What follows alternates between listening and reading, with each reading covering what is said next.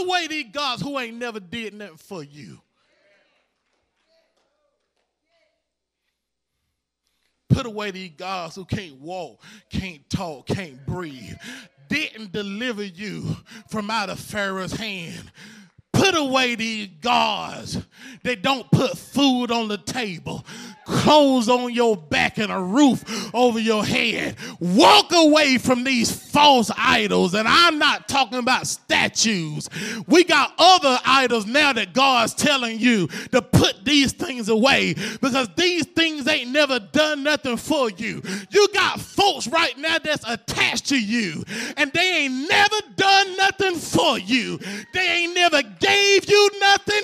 They ain't never contribute to your life in no kind of way. And it's like a leech on your shoulder, sucking all your substance. There are vampires out there, and it seems like they always come to get your blood. God said, put away. Put away that car that you spend so much time on. And you wash that car for about an hour and 15 minutes, but you can't pray for an hour. Put away that thing. Oh, yes, y'all don't want to hear me. Stay away from that restaurant where you will go and drive 2.5 hours to get there just for only an hour of a buffet meal, but can't come to a revival.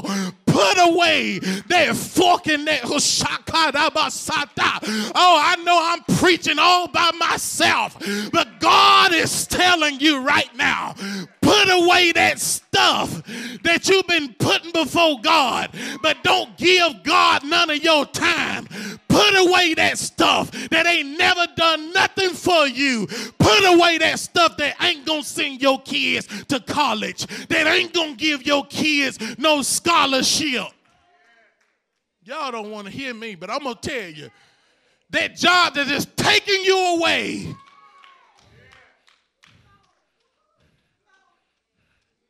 the money that you can't take with you, and when you leave, they're going to fight over it. Put away these gods who can't walk, can't talk, can't breathe.